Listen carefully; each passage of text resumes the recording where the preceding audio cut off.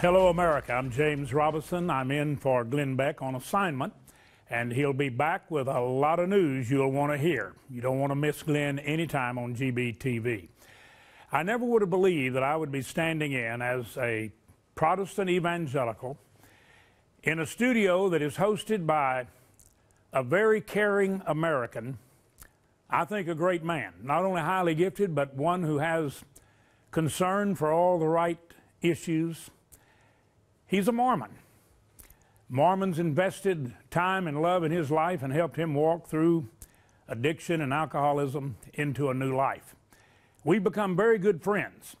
But if you had told me as a Baptist evangelist that I'd be standing in Glenn Beck's studio and I'm about to talk to a Catholic, and then we're going to be talking a little bit later to a businessman who his family grew one of the largest businesses in the world.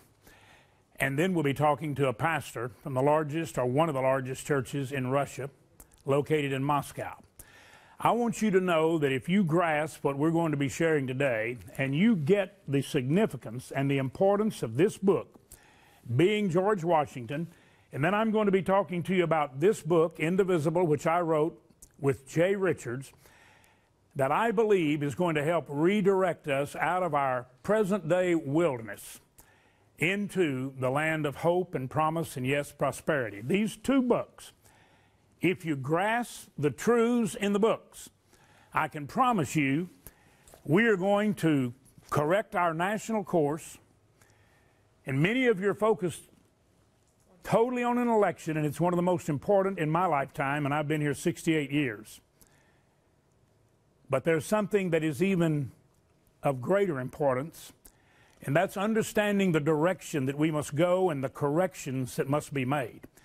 And we've got to put people in place who understand direction and necessary correction, or we don't have a secure future. I believe there is hope, but I believe we're running out of time to make the necessary change. During this program today, we're going to be talking to you about very specific issues that should be a great concern to you. Many of you may wonder why this book is so vitally important. Because if we become, as Glenn is seeking to impress upon our minds, if we become what Washington was, and I really appreciate the way Glenn points out that he was flawed, he was not perfect, but he developed character traits that are so vitally important at any trying time in any history of any nation and any person's life. We're going to be talking about that. I think that when Glenn and I got to be good friends, and we really are, it was one of the most not only important moments in my own life and my journey, but I feel like it was in many ways one of the most important moments in my life for all the people that I love and I'm concerned about. I am the father of 3 children and 11 grandchildren. And I really do love our family, and our family is very, very blessed. And I think we're blessed because we've made some very important decisions, and we made them wisely. I think we made them with divine direction. You hear Glenn talk about the importance of God and in his own journey, how God became important to him, and also how he recognizes that God is our only way of guidance, direction, divine providence, as George Washington put it, out of the dismal pit that we dug with poor choices and lack of principle. God directed my family because we sought him. And because we've been blessed, there's a real tendency sometimes to just settle in that the light of that and the benefit of the good decisions you make when you walk with divine guidance. Jesus said something very, very important. He said, we're light, and don't hide the light. Don't let it get hidden under a bushel or any covering. Put it on a lampstand. Here's what I've detected among many people who have a good life, a good Christian life. Their faith is important, their family is important, they have all the right things in place, they work hard, they're responsible. I have found that many of these people make a big mistake of living in the blessed radiance of the light of those decisions, and they fail to be a light that pierces the darkness. And as a result of that, people are making decisions that determine our future and the future of our children. And they're passing policies that encumber us and burden us down to the point that we're going to find ourselves so heavy laden by the results of these decisions that our families do not have the opportunities many of us have been blessed to enjoy. When Glenn Beck wrote this book and began to encourage people to read it, I have enough respect for Glenn because we have developed a very meaningful relationship.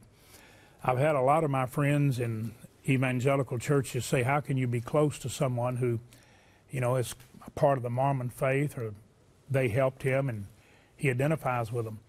Well, because I got to know Glenn, and I follow a Savior who says we're to love all people, and we're to be a light that illuminates the way, correction, the way to walk, the correct way to walk, the things to avoid. I don't think we can effectively talk to anyone and communicate with them if they don't believe we love them. Glenn knew the first time we met that I had his best interest in mind. I cared about him. There was a love connection there, and we began to communicate and talk, and we found out that we know Jesus, that Jesus Christ is real in our lives. I know many Baptists. I became a Christian in a Baptist church. I know many Baptists who don't know Jesus. In a few moments, I'm going to be talking to a Catholic. I know many Catholics who don't know Jesus. I'm sure there are Mormons who do not know Jesus. I'm sure there's some people who teach things that don't actually point you to the truth, even in religious settings. That's another thing I appreciate about Glenn. He says, let's keep pursuing truth. Let's keep looking for the truth. Let's be on a continual exploration journey to find truth and apply it and allow it to have its transforming effect in our lives. Well, when he pointed to George Washington, he made it very clear, I'm not pointing to a perfect man, but a flawed man who did some things right, and he is rightly called the father of our nation. I really loved one of the stories here that he recounted, and Glenn may have told you this, but it really made an impact on me because you know that Washington continually talked about divine providence. It was a big thing to it. His father went out, unknowing to George, and planted with cabbage seeds his name in the garden. When the cabbage grew, he took his young son out, and you know his father died when George was still relatively young. He took his son and he showed him his name spelled out with a cabbage.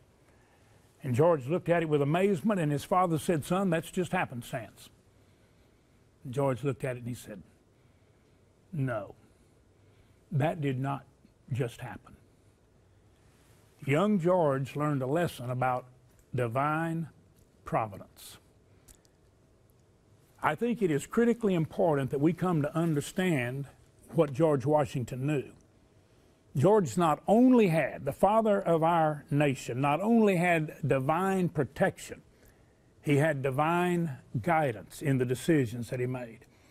He walked with a humility and a dependence upon God. He had some character traits that are going to be critically important for us if we're going to right this ship of state and return ultimately to safe harbor. And I'm telling you, we're in serious trouble. I do not have an apocalyptic attitude for one moment. I don't think it's too late. I think it's later than most people think. And I will say to you that without divine intervention, I do not believe we will make the right decisions. I do not believe we're going to have the character to live up to the things that we know are important. We're not going to have the character, the courage, the commitment, and the conviction, and the compassion necessary to go with all of those character traits to make the corrections that are absolutely essential for us to have a secure future. We are in serious trouble. And many of the scenes that you see around the world are a reflection, and I think they're a small picture of what will happen in America if we don't turn back to God, because we have turned away from great truth, and literally we've sinned against great light. And we have to come back to God. When God led me to find someone to assist in the writing of this book, Indivisible, Restoring Faith, Family, and Freedom before it's too late,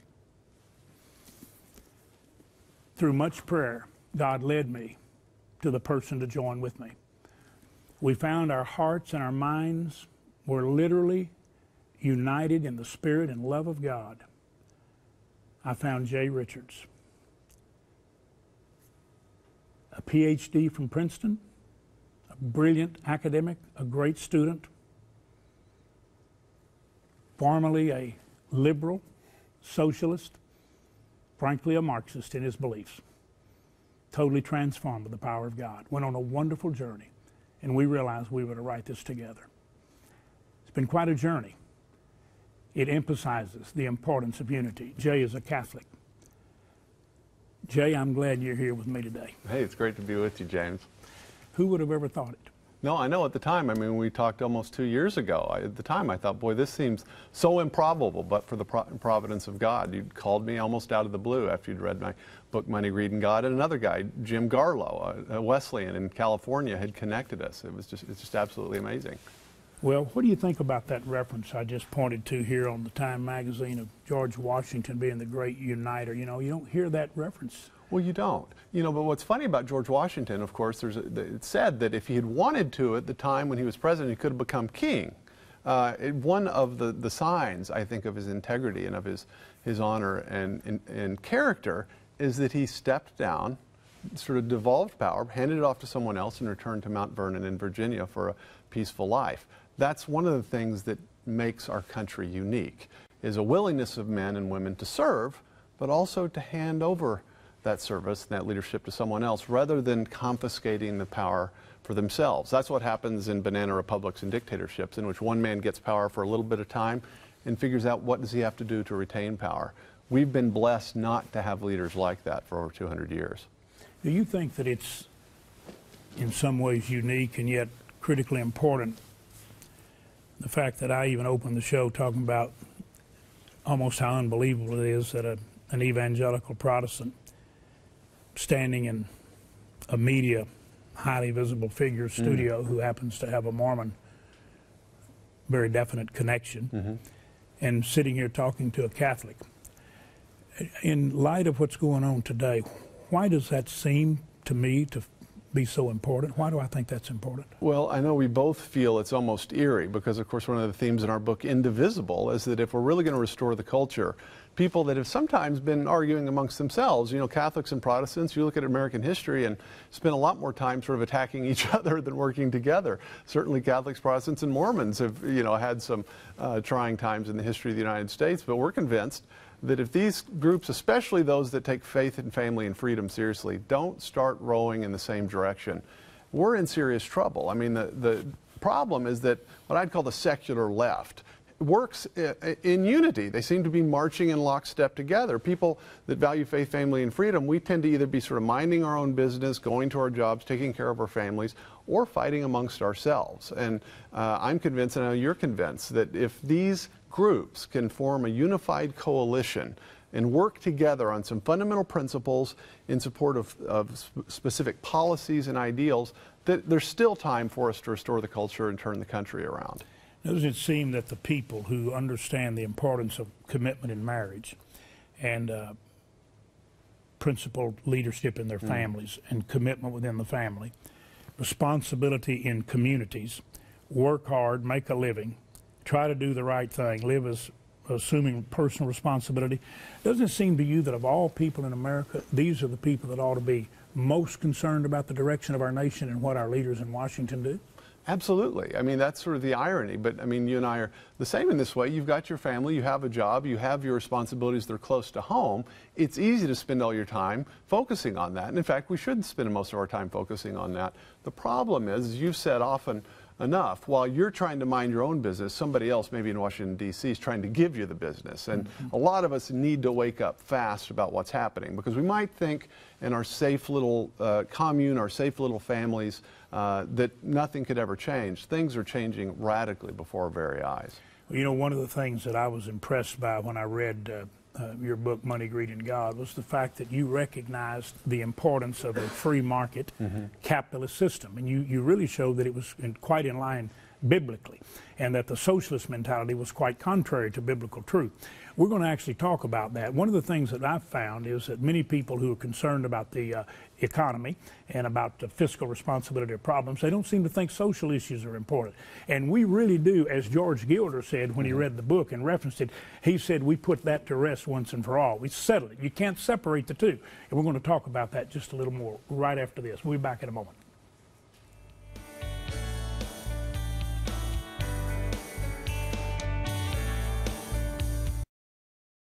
You know, there's no question that people are concerned about our economy, and rightly so. If we continue to look to the federal government as our source of hope and help and depend upon them, we're never going to find solutions to our problems. As a matter of fact, as Mr. Reagan said, that is the problem too often rather than the solution, and there's no question about it.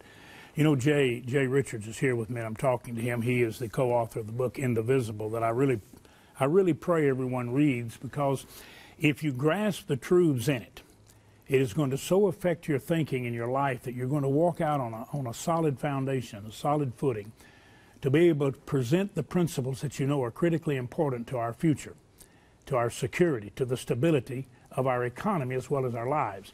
And you're not going to be able to separate a stable economy from the social issues of our day. I would say to all of you who have been successful in the capitalist free market era and you have paid enormous taxes, it seems to me Americans ought to be applauding the 1% that pay 40% of the federal tax income, and you certainly ought to be applauding the 10% that pay 70%, but you're making an enemy out of them because many leaders are pointing at them as though they're the problem. But I want to say to those of you who have made a great amount of money and you're successful, I want to say to you that it's high time and it's critically important for your own benefit. And the free market is a blessing. I believe it's a blessing from God. It's critically important to our own maintenance of the right of life and the blessings in life that we all enjoy and appreciate. We are going to have to focus, those of you who are successful, our attention on the needs of people around us, because government is inadequate to solve the problems. They don't know how. They can't manage the money we trust to their watch care. They do not know how to deal with the areas of poverty, because you've got to have a compassion connection to effectively change anybody's life. You can't just throw money at an impossible to hit target. But we're telling people that's the answer, and it is not. And those of you who make the money and who pay the taxes are going to have to see you're going to have to put some of your energy and your focus and your ability on the problems and help solve them, or you are going to watch an awful uprising of people who will literally so oppose you that you're going to lose the blessings and security that you've had. So there is no way for you to dismiss the importance of the social responsibilities and issues. And to those of you who are in need, government cannot solve your problem. They only have what they take, and they will never deal with the issues that are a concern to you until someone is directly and personally involved. Jay Richards is here with me. Jay, I have spent the last 25 years helping the poor all over the world. I came out of poverty. I'm the product of a forced sexual relationship, and yet a doctor refused to abort me, so I was born. I was born into a family that I grew up fatherless. I grew up in poverty, but no one taught me to resent people who had things, who had been successful. So I looked out and saw possibilities, and I said the only way I can get out of my impoverished situation is go to work, be responsible, earn something, and achieve. And I believe that was the great American dream. No one taught me to hate success and hate people who are successful. So I believe I have been able to achieve the American dream. But as I have succeeded, and because God's in my heart, I love people. I want to help people. I don't think our federal government is helping them effectively, however sincere some politicians and leaders may be. I do not believe many people who are successful have ever known how to look at and even rightly consider the plight of the poor, so to speak, because they've sort of been dismissed from it. What I'm seeing happen in our country today is such a misunderstanding of how the two must function in harmony, as we said in the book, indivisibly, because you can't separate the effect on the other. That's right, James. I mean, especially the media loves to try to separate the so-called fiscal or economic issues from the social issues. And they love doing stories, for instance, about Christians that maybe don't like capitalism or don't like the free market, or they'll love to talk to some so-called fiscal conservative that doesn't like the defense of marriage or doesn't like the pro-life issue. The truth of the matter is, though, if you look both at the general conservative electorate, and if you look at politicians themselves and the members of Congress, the social and the economic issues are not separated. In fact, as we argue in Indivisible, they can't be separated. I mean, what happens if Christians and people of faith, for instance, don't understand economics, they make this kind of simple mistake that God cares about the poor and he expects us to care about the poor. Therefore, we think, well, the federal government ought to raise taxes and help the poor. But there's a fundamental difference between charity. Charity is another word for love. The very nature of love is that it's voluntary and that it's direct. And so if you want a charitable act, as you said, to help someone, there's got to be compassion, connection. By definition, no matter how compassionate someone is in the federal government, they're not going to be able to have that compassion connection.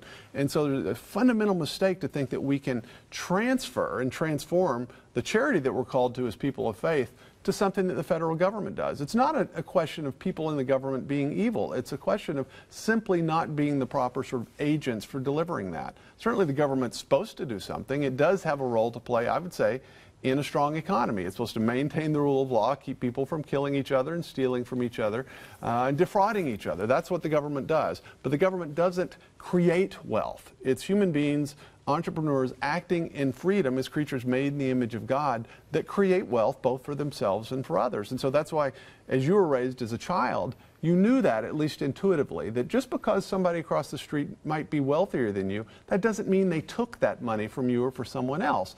No, in a free economy, people don't have to just transfer wealth from one to the other. They can actually create wealth that was not there before. So that's a key economic insight that I think people of faith have to understand, or they're likely to sort of transfer their legitimate compassion and care for other people to some kind of job that they think the federal government's going to do. It just doesn't work that way. Do you think that we are going to be able to help bring these two seemingly divided entities and groups together to understand how indivisible and interdependent they have to be? I think we are. I'm actually very optimistic. I mean, of course, everybody knows about the economy. You know the economy is teetering. Everybody knows about the effects of the financial crisis. Most people have heard about President Obama's latest budget that's going to spend over $1 trillion next year in debt, in deficit spending. We're worried about the things that are happening in Europe. So everyone is rightly focused on the economy. But I don't think anyone would have predicted, say, 2 months ago, that all three sort of key social issues, religious liberty and freedom, abortion, and the family, would all be front page news again. I mean, the reality is we might think we're going to focus just on the economic issues or just on the social issues, but both of them matter. In fact, if anything, President Obama himself has made sure that in 2012 the social issues will matter because this Health and Human Services mandate, which has ironically united not just the Catholic bishops, but ordinary Catholic lay people, leading evangelicals, even a lot of libertarians are now concerned. No one, you know, I joke that President Obama has managed to do what not even the Pope has been able to do in unifying the Catholic bishops. But what's wonderful, you know, as Glenn started, I think just today, this campaign called We Are All Catholics Now. I mean, the reality is, while the media would like you to think this is a Catholic issue or this is about contraception, this is a broad religious freedom issue, and not just a religious freedom issue, but a question of freedom itself. You know, I think that what is actually happening could be divine providence, God showing us that we have to have one another in order to address our problems. I think that President Obama made a statement in at the prayer breakfast in his comments about Jesus, saying, to whom much is given, much is required. I wonder if we have that clip. I'd like to play it if we can.